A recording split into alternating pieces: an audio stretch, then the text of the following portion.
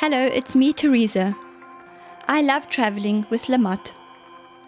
This time I'm going to Sulcis Iglesiente, the oldest part of Sardegna. On my second trip, I wanted to do a real tour through Italy and discover really unusual things. Lamotte suggested to me, go to the social cooperative San Lorenzo. You will discover a Sardegna that you never knew existed. One can go by train from Cagliari to Iglesias in about an hour. I hired a car so that I could be independent. Despite my detailed map, I soon found myself lost traveling between one unpronounceable village and the other.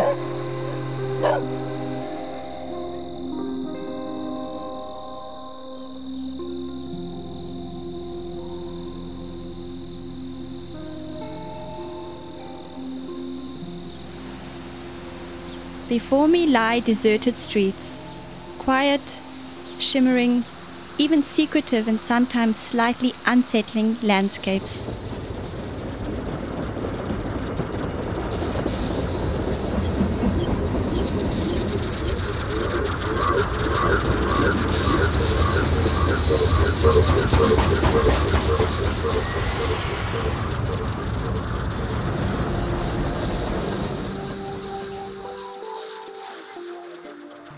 I live in Walter's house in the heart of Villa Mazarcia, near to Iglesias.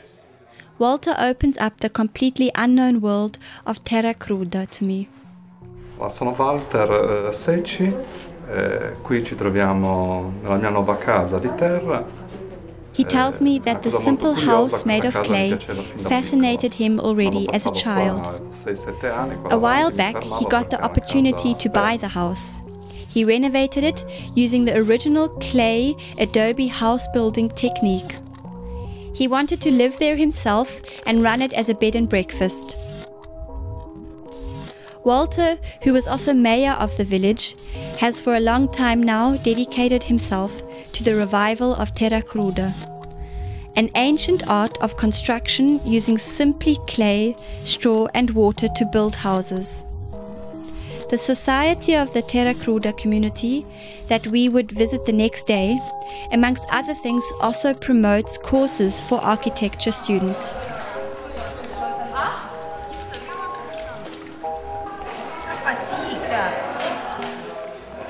Walter tells me a little more about the growing importance of terra cruda.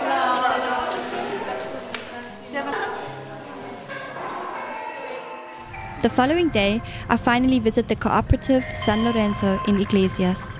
On the way there, I am moved by the impressions of Porto Vesma and the remains of an abandoned mine, a damaged and scarred landscape left over after an industrial era. For ages, people have come to the island with reckless disregard for the culture and the landscape, for the purpose of exploiting the labor of the inhabitants and the bounty of the environment. It must all change, says Giuseppe, the president of the cooperative. We need more than just jobs.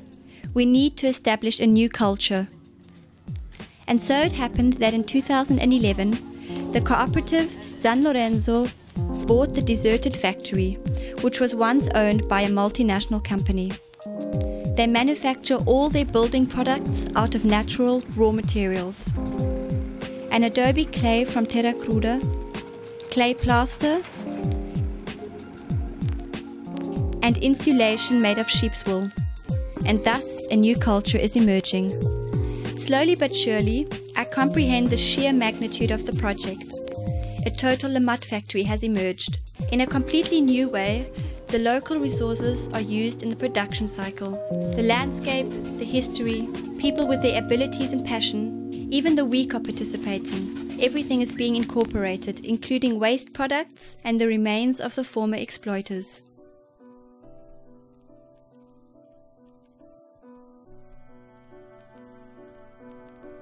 In Sant Antioco's harbour, I meet Angelo, the captain of the Sara Quattro.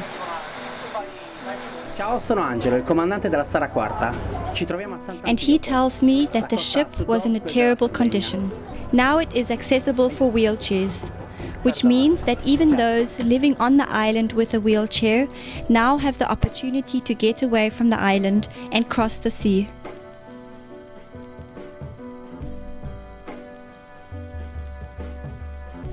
One can hardly believe that it had once been used for drug smuggling. After it had been confiscated, it was ceded to the cooperative.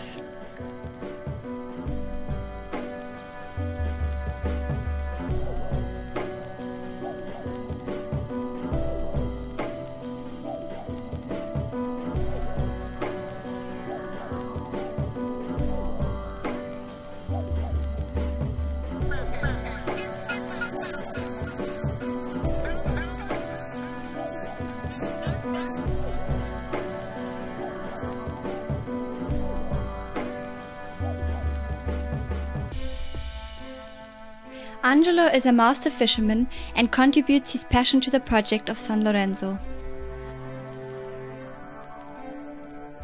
E in più noi, visto che nel territorio nessuna barca fa questo servizio, offriamo. Angelo says that they are the only ones here who are able to offer this possibility. Everyone here can learn to fish and get to know the sea and its currents. On board Sara Quattro, people really feel comfortable and at ease. The next day I meet Alessandro, who accompanies me to the mountains and the woods of Linas Marganai Nature Park.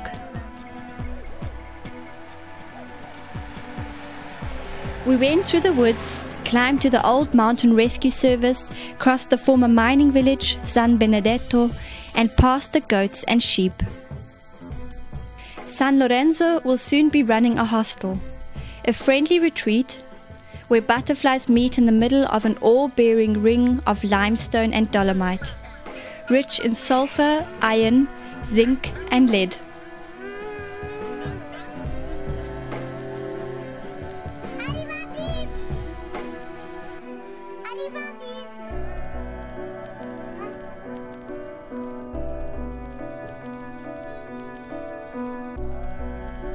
Salve, sono Alessandro. Sono la Alessandro introduces himself as the guide of the woods of Marganai. He says that besides the notably rich plant life, there is a beautiful butterfly garden. But today, because of the weather, there are not many butterflies about. Alessandro leads me through the mountain paths and caves, across the slaty sandstone, formed millions of years ago as an archaic place where people have been digging for minerals for thousands of years. We then get to the Temple of Antas, about 20 kilometers north of Iglesias, which has served as a place of worship even long before the Romans. From Flumini Maggiore we head down to Pugeru. Deserted beaches stretch before us and the sea surges against the steep cliffs, telling us ancient stories.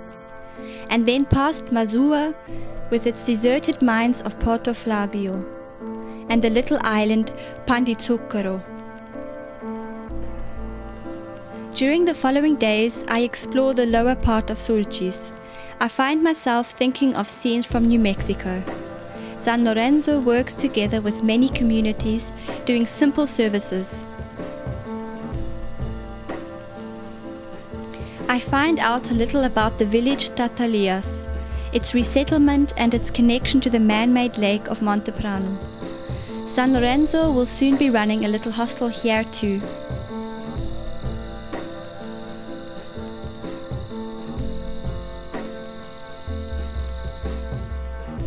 I travel through Masainas to the shores of Solanas.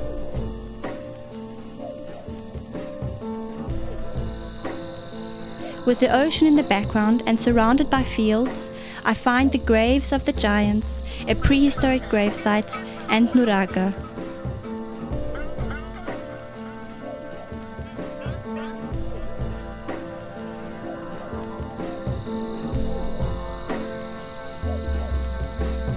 On every corner there is something to be discovered. In Islotes Santos, I once again encounter Terra Cruda.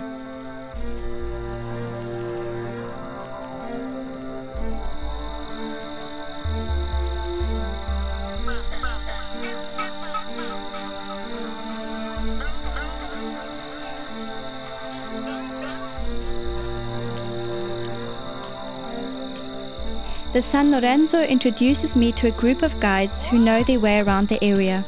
Ciao Teresa, io sono Rosalia, mi fa piacere conoscerti. Ciao Teresa, io sono Luca e non vedo l'ora di incontrarti. Ciao Teresa, anch'io sono Luca, non vedo l'ora di presentarti il nostro territorio. Ciao Teresa, io sono Andrea. They tell me stories about the village, about the lack of work, but that they are going to keep working at it nonetheless. Si fa così e si estrae il pane. As I get to know them better, I even get to meet Luca's grandmother.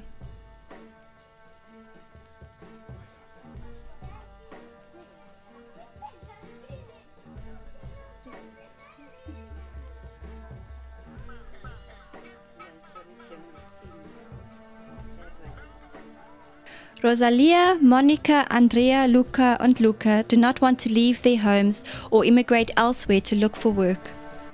Together with San Lorenzo and Lamat, they want to help travelers like myself discover the beauty and secrets of this place, with its abundance of stories, history and possibilities.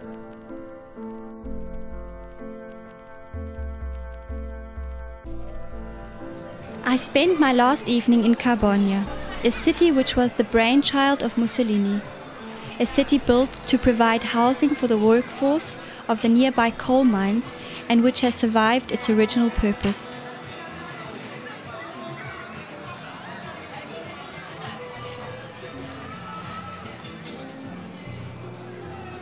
During the last 2 weeks, I experienced so much and became acquainted with many people. My passion for Sulcis is irreversibly ignited, and because I know that there is much more to discover about it, I will definitely be back. Eia Amarolla, as they say in Sardegna, where a simple yes does not exist. Grazie Lamat for the exciting and inspiring journey with you.